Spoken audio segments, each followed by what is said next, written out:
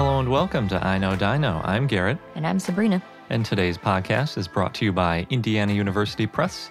Their Life of the Past series is lavishly illustrated and meticulously documented to showcase the latest findings and most compelling interpretations in the ever-changing field of paleontology. Find their books at iupress.indiana.edu. In episode 218, we have a bunch of dinosaur news, including dinosaur footprints, dinosaur vision, dinosaur extinction, and dinosaur pirates. Ooh.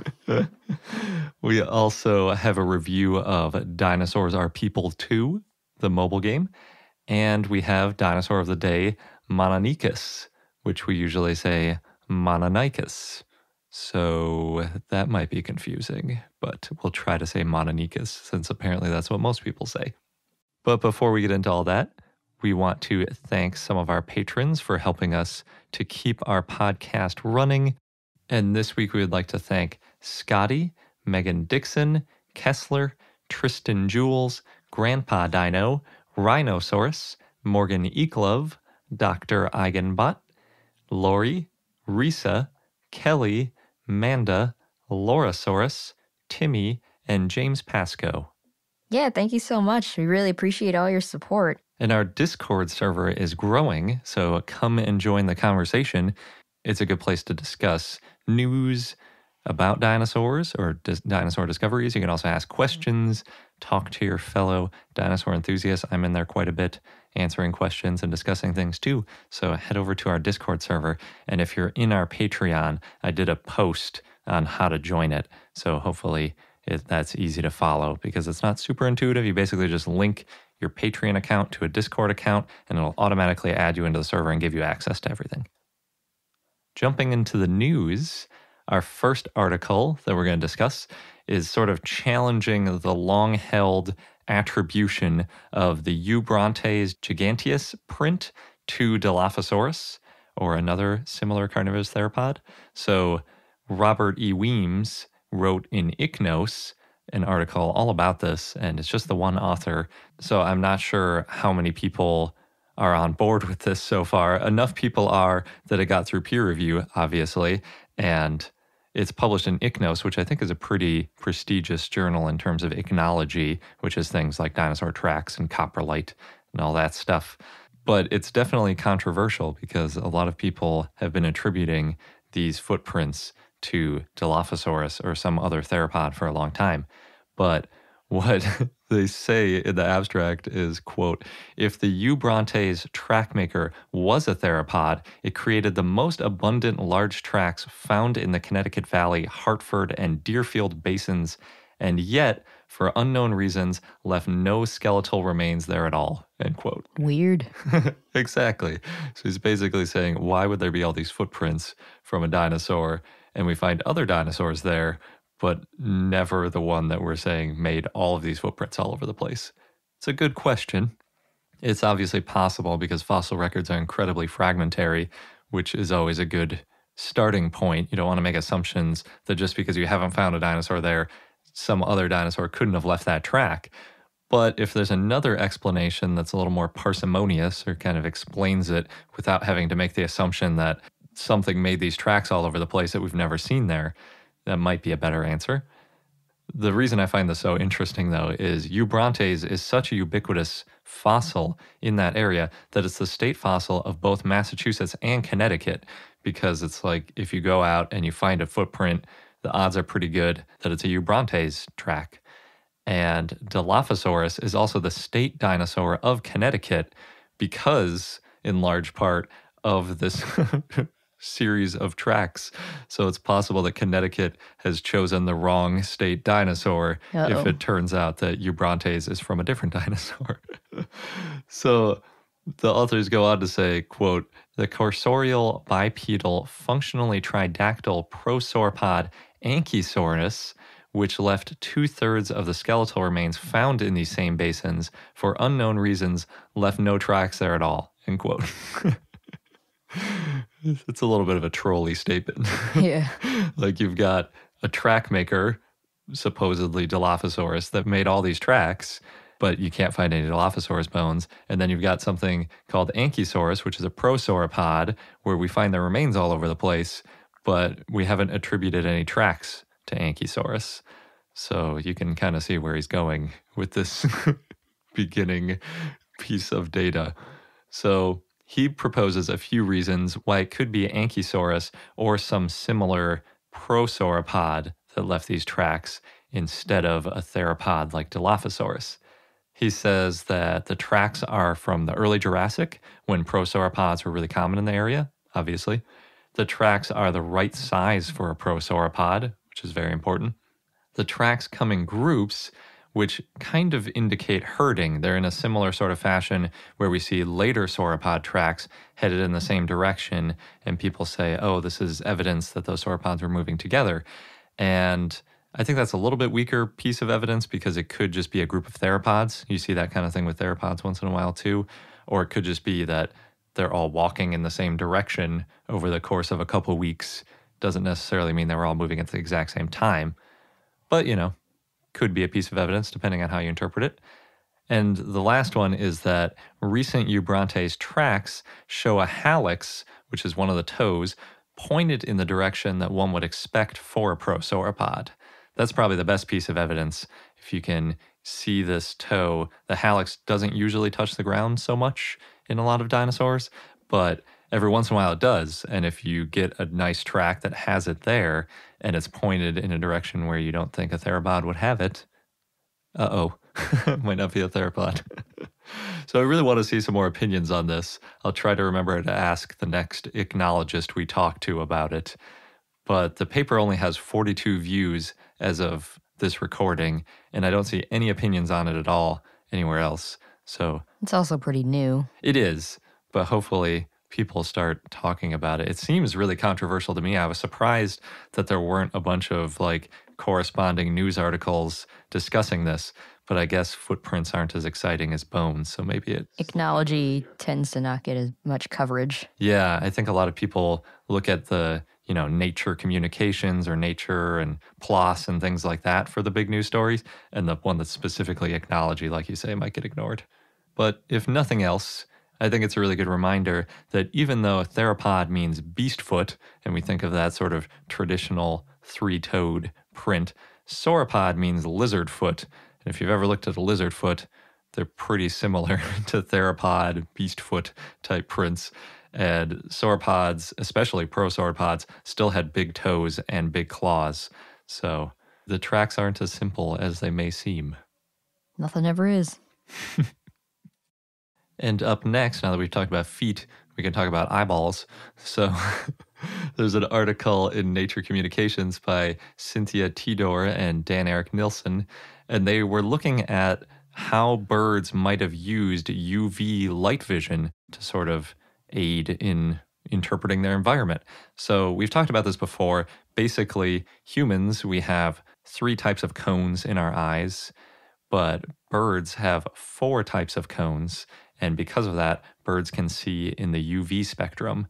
They're tetrachromats, and that's pretty amazing. Mm-hmm. I really wish I could see UV light. It would be pretty handy for not getting sunburnt, specifically. Oh, I see. I was thinking things would look prettier.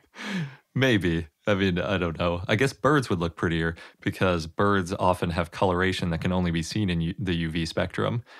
But that's probably not the origin for why birds can see UV light. It'd be kind of weird if an animal started decorating itself in a coloration, waiting for something to evolve the vision, or vice versa.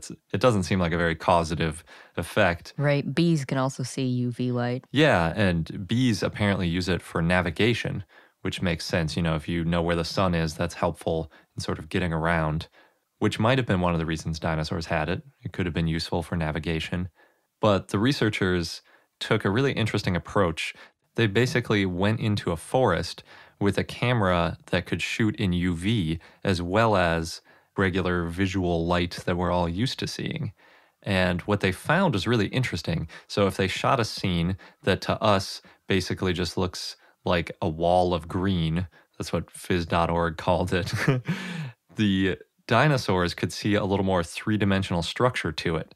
And the reason they could do that is because of the way that UV light reflects and passes through or doesn't pass through leaves in a way that's different than regular visible light.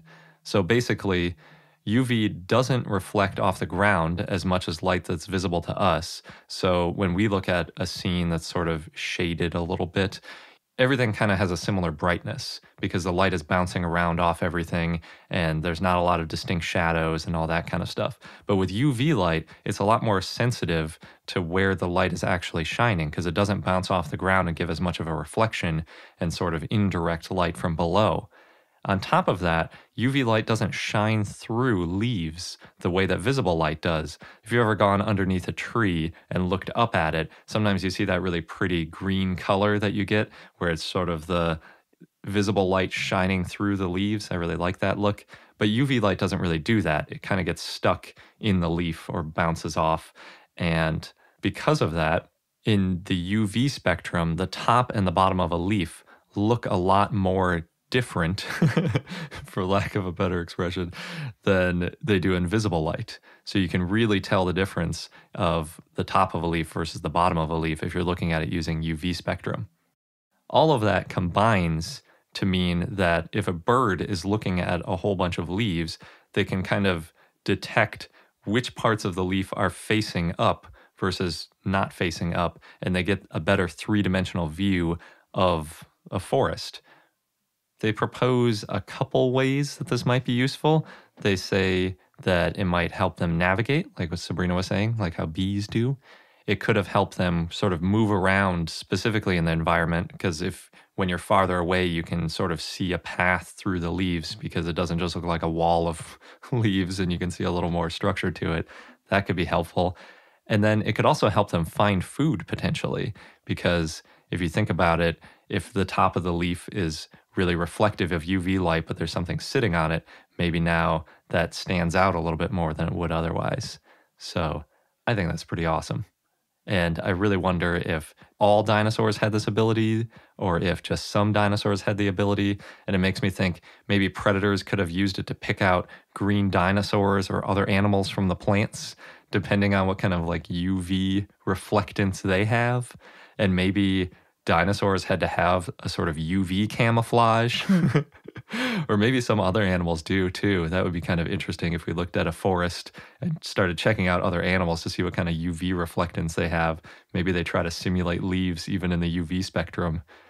And the authors encourage that other people should go out in the field and try using these UV cameras and sort of doing more in the field work rather than just sort of assuming that UV light behaves similarly to visible light, sort of see how it actually happens.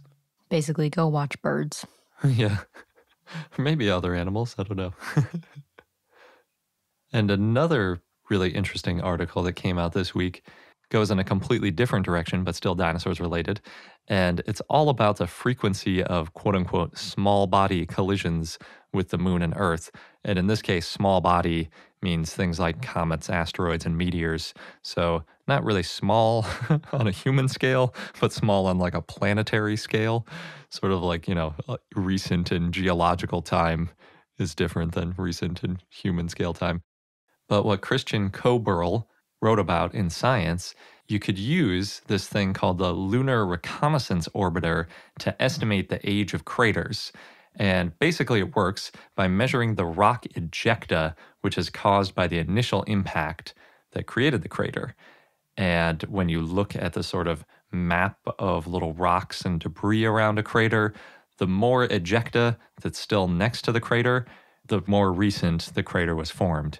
Because even on the moon, there is still some erosion. It's way smaller than it is on Earth, obviously, but these small rocks do eventually move away or get buried by dust or break down a little bit. So over time, there's less rock ejecta that's obvious right next to the crater. And of most interest to us are the 6-mile or 10-kilometer and up impactors, because that's what we estimate the Chicxulub impactor was, sort of in the 10 to 15 kilometer range.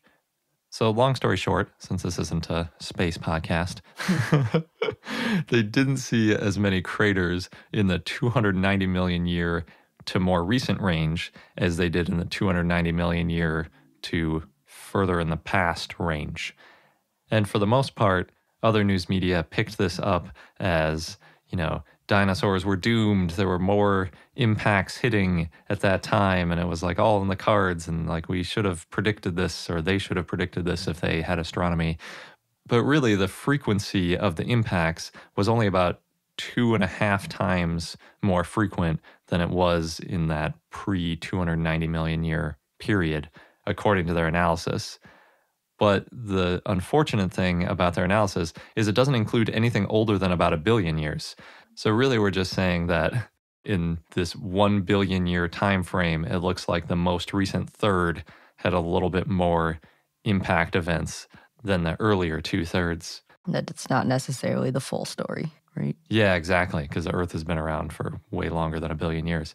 But to me, even if this is exactly right, and that at this 290 million year-ish range, impactors started increasing in frequency, it doesn't really mean much of anything about dinosaurs because it still took another 230 million years before the dinosaurs were wiped out. So if we're going to look at it that way, the story could be just as easily portrayed as like, we right now are in a period of increased impactor activity because we're a lot closer to that impactor event than the dinosaur extinction is to that slight increase in events. But I think most people would look at that and be like, really, I don't see meteors all the time. How frequent is it really? So instead they make it about dinosaurs. And apparently some astronomers have already kind of disagreed with this notion because there's competing evidence on Earth as well. Back to some modern time news. We got a quick update on Bears Ears National Monument in Utah. I think we've talked about this before, the fact that SVP and others are suing and arguing that the 1906 Antiquities Act, which was used to create Bears Ears, quote, only allows presidents to establish monuments, not to drastically reduce them, end quote. And this is according to Science Mag. So the case will be heard in Washington, D.C. instead of Utah. They're now waiting for District Judge Tanya Chutkan's decision about the Department of Justice's request to dismiss the lawsuit. And in the meantime, paleontologists who were granted federal funding prior are working to finish up their excavations and research. And SVP is also hoping that the Bureau of Land Management, BLM, will, quote, treat now unprotected areas as though they still had monument protection, giving priority to science and conservation, end quote.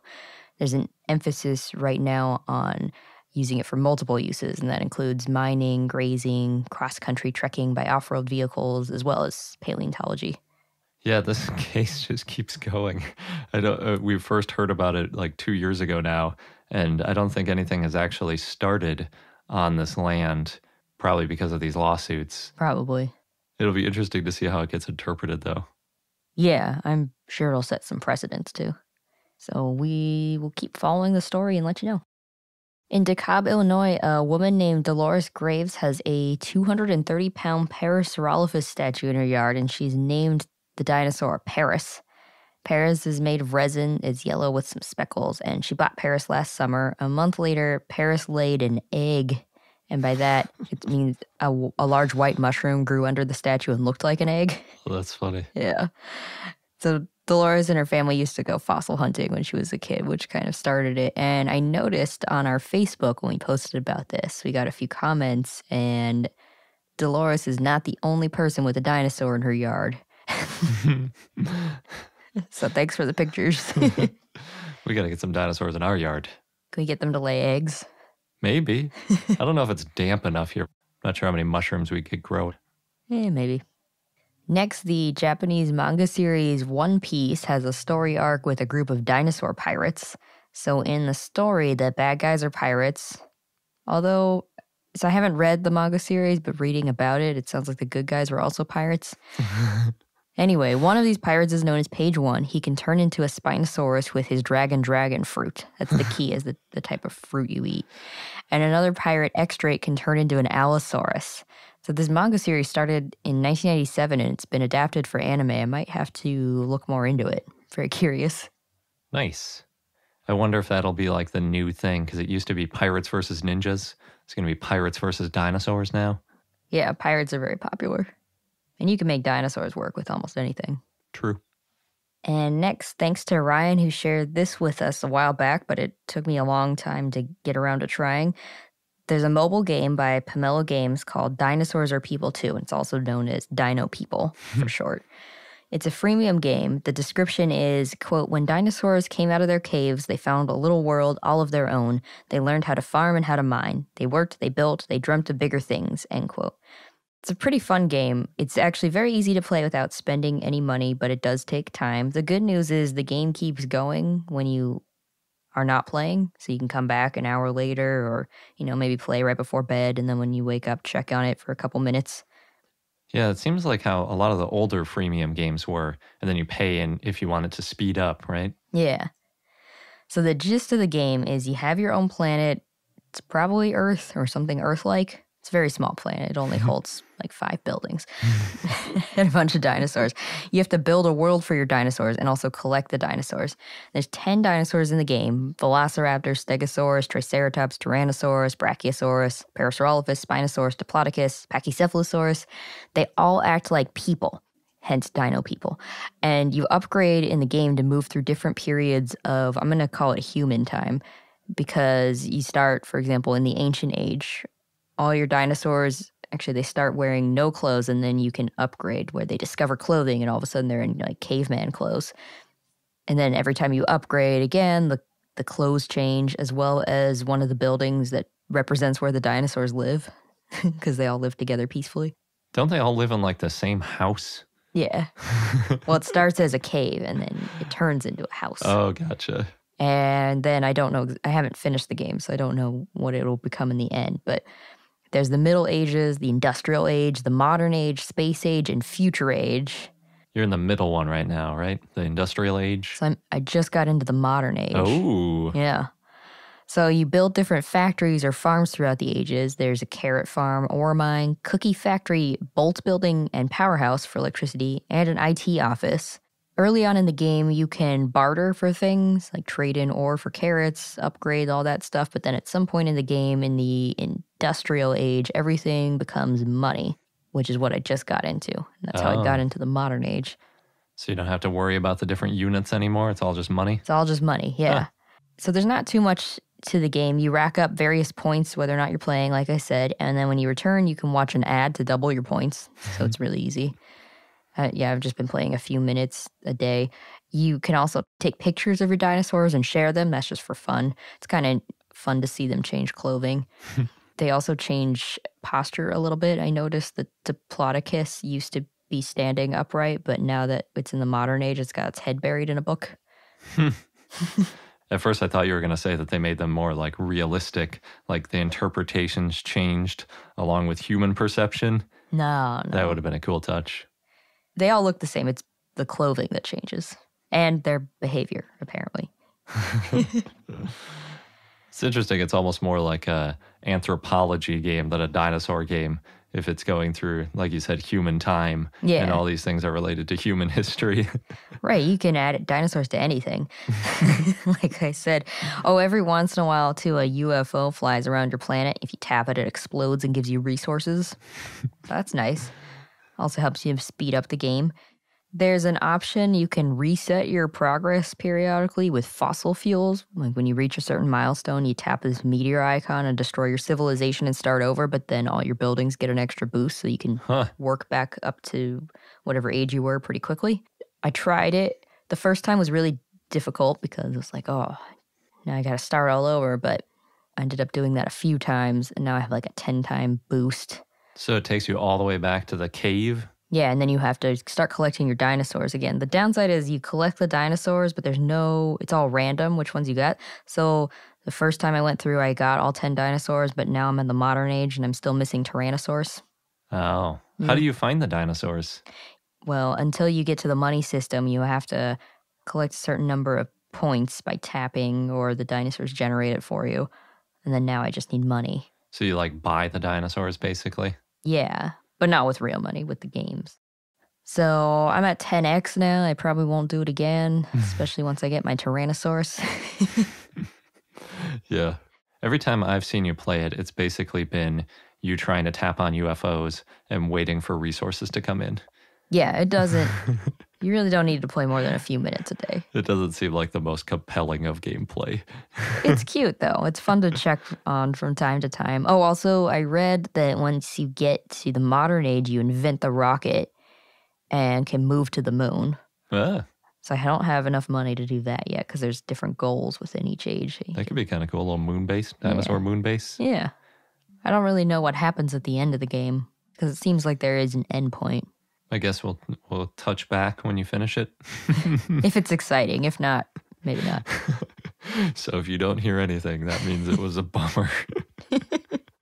I wonder if once you go to the moon base, if you could hit the Earth with a comet and then recolonize from the moon. It does say in the mission, rocket to the moon or something and save yourself from an asteroid. So maybe. So I don't know.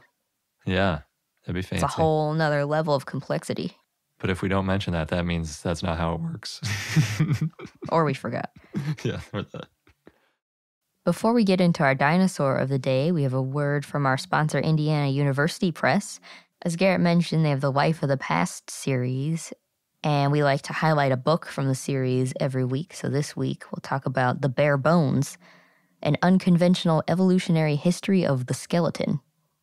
What can we learn about the evolution of jaws from a pair of scissors? How does the flight of a tennis ball help explain how fish overcome drag? What do a spacesuit and a chicken egg have in common?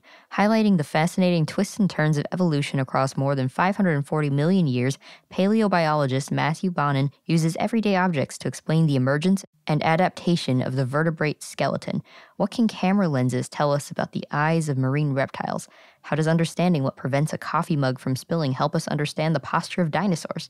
The answers to these and other intriguing questions illustrate how scientists have pieced together the history of vertebrates from their bare bones. With its engaging and informative text, plus more than 200 illustrative diagrams created by the author, The Bare Bones is an unconventional and reader-friendly introduction to the skeleton as an evolving machine. Sounds like an awesome book. There are so many connections between all sorts of modern animals and extinct animals. And when you can piece together which groups they're in, you can learn so much about them. And then, like we always talk about, like, oh, this muscle attachment's a little bit bigger. That means it had a bigger, stronger tail, and all sorts of really interesting details like that. So I want to get this book. Well, you can get that book and other books in the Life of the Past series at iupress.indiana.edu. And now for our dinosaur of the day, Mononicus, which Garrett mentioned earlier. We have been pronouncing Mononicus for a while, but apparently more people pronounce it as Mononicus. Yeah, it looks like Mononicus when you read it because there's a Y before the cuss. It was a request from Dinosaur 4602, so thanks. Mononicus was an alvarosaurid that lived in the late Cretaceous in what is now Mongolia in the Nemegt Formation. It was small, about 3.3 feet or 1 meters long, and it had long, skinny legs. Mononicus was bipedal and could probably run fast. It lived in open floodplains. And it had large eyes, so it may have hunted at night when it was less risky and also cooler outside. Mononicus had a small skull and small pointed teeth, as well as stubby forearms and one long claw on each arm that was about 3 inches or 7.5 centimeters long. Can't really overstate how weird its stubby arms and huge claws are. Yeah. Like, you look at it and you're like, something is missing from this animal, and it is the arms. Right. But it still has huge claws, at least 2 of them. Well, so it's not clear why its arms were this way. It's possible it used the claws to break open termite mounds or get to ants. So yeah, probably ate insects, maybe some small animals like lizards and mammals. It's been speculated that Mononicus could have also used its claws to dig burrows or dig into nests or catch prey. But in 2005, Phil Center found that no, Mononicus couldn't have used its forearms to grasp prey or dig burrows, but used instead for, quote, scratch digging or hook and pull movements, such as are used by extant anteaters and pangolins to open tough insect nests. Mononicus likely occupied a niche equivalent to that of an anteater or pangolin, an unusual niche for a dinosaur, end quote. It kind of makes sense considering those are the main animals we see now with just huge, disproportionate claws to the rest of their body. Right. It's hard to break into those termite nests, apparently. Yeah, termites have had a long time to figure that out. Mm-hmm. Although less time when Mononicus was around, I guess. Yeah, that's true. It's the arms race. It, Mononicus was named in 1993 by Pearl, Norrell, Chappie, and Clark. It was originally named Mononicus, but spelled differently. Mononychus instead of Mononykus. so only the CH changed to a K. That's what happened there. Yes. But it was renamed later. So it was originally named that in 1993, but then later in the year, same year, it became Mononicus with the K because Mononicus with CH was already the name of a beetle. What if Mononicus ate Mononicus? Oh, that'd be weird. The type species is Mononicus olecranus, and the name means one claw, and the species name means elbow head. Mononicus is only known from the holotype that includes part of the skull, vertebrae, all four limbs, thoracic girdle, which connects the arms on each side, and parts of the ilium and pubis. The holotype was found in the 1987 Soviet-Mongolian paleontological expedition by Namsare, a preparator at the Mongolian Museum of Natural History. Nice. Yeah. Originally, Mononicus was thought to be a primitive bird. It had a ridge that ran down its sternum, like in modern birds, but a bird that couldn't fly. It also had fused wrist bones, like modern birds. Other specimens have been referred to Mononicus. These specimens had partial tails and complete skulls, but those were later found to be Shuvuya. Many Mononicus reconstructions are actually based on Shibuya instead. In the original description of Mononicus, a specimen that had been found during one of Roy Chapman Andrews' expeditions, which is housed at the American Museum of Natural History, was thought to also be Mononicus, but based on other specimens being referred to Shibuya and the fact that Mononicus came from the Nemegt Formation and this specimen came from an older formation, the Jadoka Formation, it's probably not Mononicus. Mononicus is often depicted as having feathers, but the feathers have been found on the Shibuya specimens. Makes sense. If they're close relatives, it probably did. Mm-hmm. You can see Mononicus in Jurassic World Fallen Kingdom in the Lockwood Estate Museum. It's also in Jurassic Park 3 Park Builder, though it's known as its original name, Mononicus, but with the CH. And our fun fact of the day is that dinosaurs formed in their eggs in a very similar way to how humans form in the womb. Yeah. So we get a pretty strange view of dinosaur eggs, since most of us only see the unfertilized variety, and I'm speaking of chicken eggs, especially, I would say, hard-boiled eggs, because they sort of give you the structure a little bit better. But put simply, I'm kind of summarizing a whole field of biological research that probably hundreds of people have spent their lifetimes researching into a paragraph. But when eggs get fertilized, an amnion, it's called, forms next to the yolk. And the amnion is where the actual embryo of the dinosaur forms. And then there's a membrane that forms around the two. So that's sort of in the center of the egg. And it's actually held in place by little cords. It's kind of interesting. You can see it when you crack eggs. But a membrane called the chorion surrounds the yolk and the amnion. So that's what separates the yolk and amnion, where the embryo is, from the rest of the egg, which is basically the albumin. The amnion is connected directly to the yolk so that the embryo can get its nutrients that way. But since it's inside that extra layer of the chorion, it's not connected directly to the albumin. So it's not like I always imagined as a kid that there was like this little chicken that just grew in between the yolk and the albumin, or maybe in the middle of the yolk and ate up all of the yolk first and then started eating up the albumin. That's not really how it works. It's in this little thing that contains the yolk, and then it has to connect separately to the albumin. I specify that because of how it relates to mammals and other placentals. Is it like the umbilical cord? Yes. Spoiler alert. So the dinosaur absorbs the albumin through something called the allentois, which connects the amnion to the albumin. And this basic structure is true for all amniotes. So that includes every tetrapod, including dinosaurs, pterosaurs, plesiosaurs, all the other marine reptiles, mammals, and then modern reptiles too, crocodilians, everything. All us tetrapods have this exact same sort of formation, with the exception of how placentals make some changes. So in our bodies, obviously we don't need an eggshell anymore because the mom protects the embryo. And then the mom also takes the place of the albumin from sort of the embryo's perspective. So rather than the amnion attaching to the albumin, the amnion attaches to the placenta, which is connected to the mom. Or in scientific terms, the allantois and the yolk become the umbilical cord because we don't need the yolk anymore either. But it kind of explains how animals can go back and forth because we know that viviparity, or the sort of internal development of an embryo, evolves multiple times, especially in aquatic animals, because it's such a similar structure. So it can kind of switch back and forth if it needs to. It's pretty neat. As a result, dinosaur embryos look a lot like human embryos too. Just when they get a little bit older, you start to see some pretty major differences. Cool. And that wraps up this episode of I Know Dino. Thanks for listening. If you're a patron, feel free to reach out to us on our new Discord app and become a patron if you're not at patreon.com/iknowdino. You can also see us on all the social media channels, Instagram, Facebook. We've got videos on YouTube, all that good stuff. Thanks again, and until next time. Good day.